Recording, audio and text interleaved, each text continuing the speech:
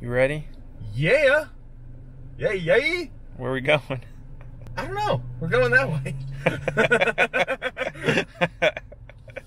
We're going to the Long Island Retro Gaming Expo to buy old games, to play old games, and to see what the beard to not beard ratio is among people who play retro games.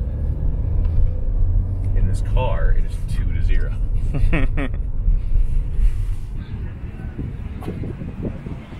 Winners don't use drugs.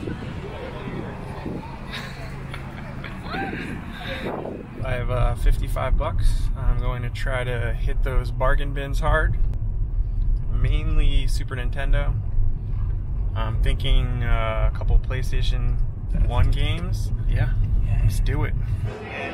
So, I had been thinking about, like, because I told you I only want to get, like, you know, really like 3 or 4 games, like, for every system that I've had, and make it, like, the 3 that, like, kind of meant the most to me when I was playing that system, or that stuck out.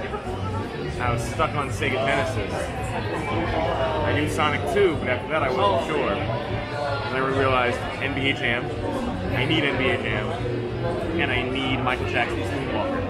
I need it. Like, I have to have Michael Jackson's Moonwalker. If I walk away with one thing today, it has to, I think it's Michael Jackson's Moonwalker.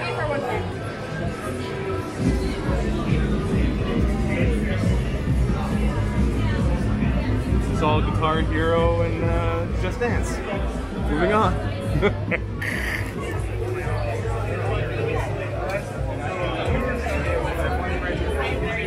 Do you miss having a giant camera on your shoulder? Yes. No. This is what I think. I know. The joystick.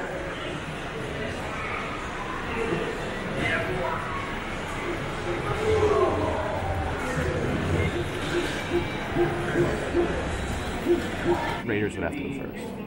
Yeah, so the Oilers and the Raiders, if you hear that go off the board, they're still available. So we're going to have 2 people. So Mike is about to do a little Tecmo football tournament. See what happens. Broncos. John Elway, that's it. Oh my god. What year is this game again? 91. Oh shit.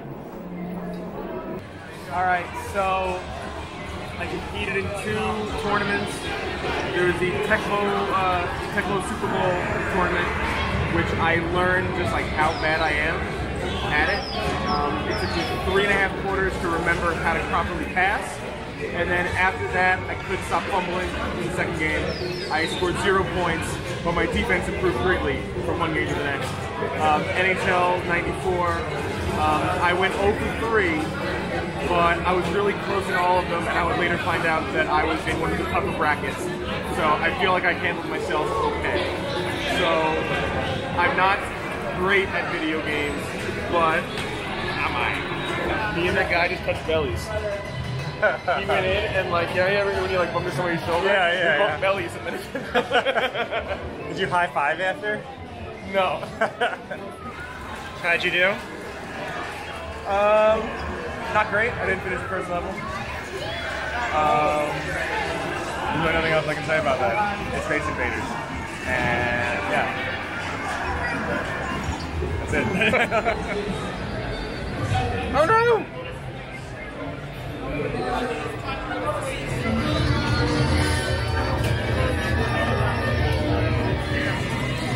That's cool.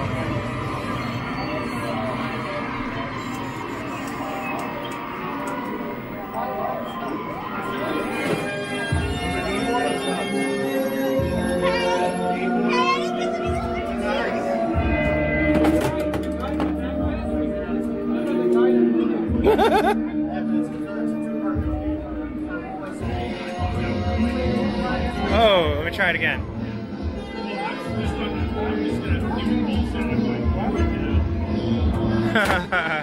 Weird.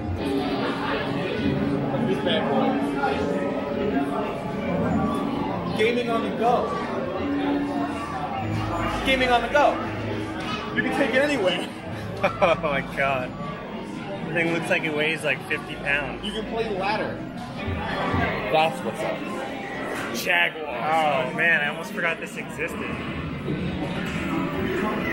How does that feel in your hand? I feel like I can play a video game and then I can call someone after to tell them about it. I have a thing for controllers that have dials on it, where instead of like up, down, left, right, you just spin in circles. It's an entirely different type of game that you can play when you just have a turn dial.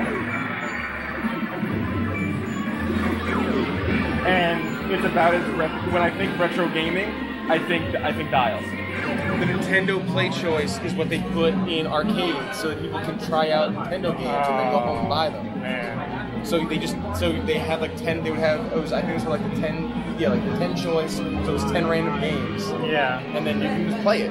That's cool. I wonder how much that even goes for. A lot.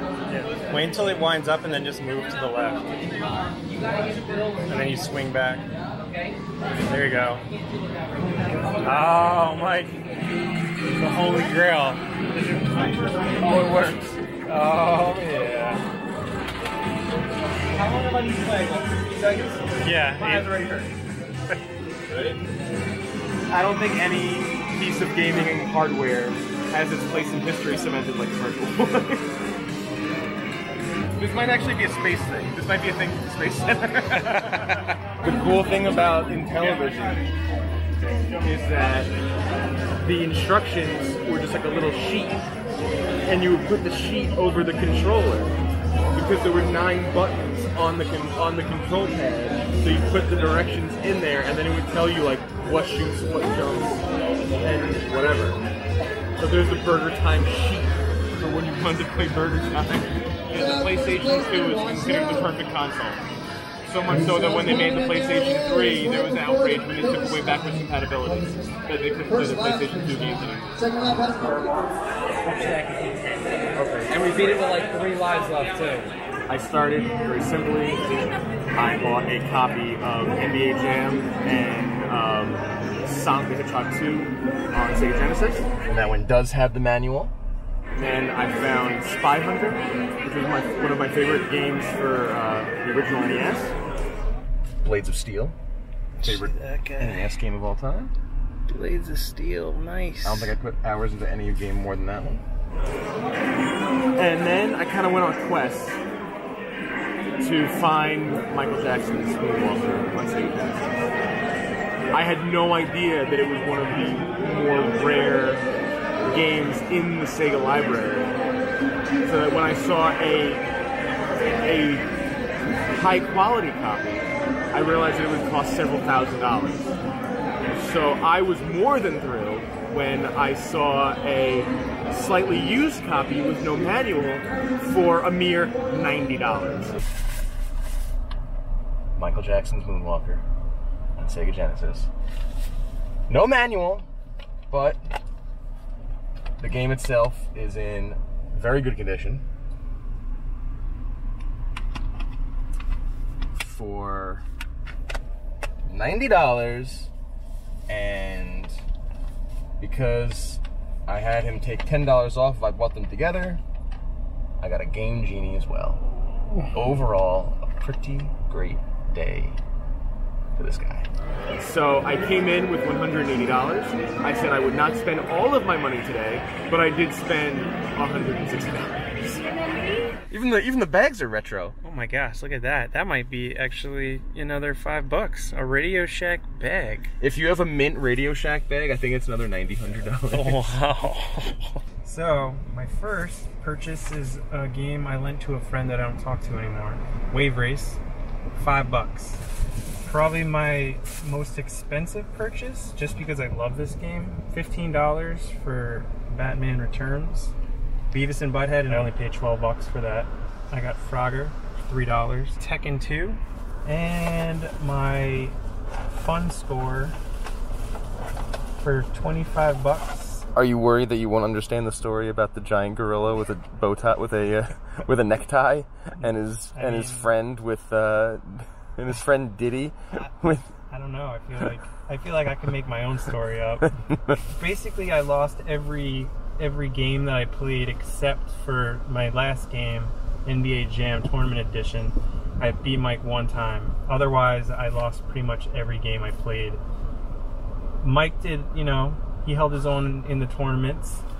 He held his own remote. he lost all the games, but he held his remote. Chris's splurge was $15. And I was more than happy to pay $90 for Michael Jackson's Moonwalker on Sega Genesis. As for the battles, I was expecting to take a whooping. I took a whooping, but I learned from it. I will be back. I will be prepared the next time. I will not be going into any tournament having not played the game in several months or more. I haven't played any NHL 94 since 95. The Long Island Retro Gaming Expo has not heard the last of me. I promise you that. Alright, until next time, this is Mike and Chris from the Long Island Retro Gaming Expo, signing off.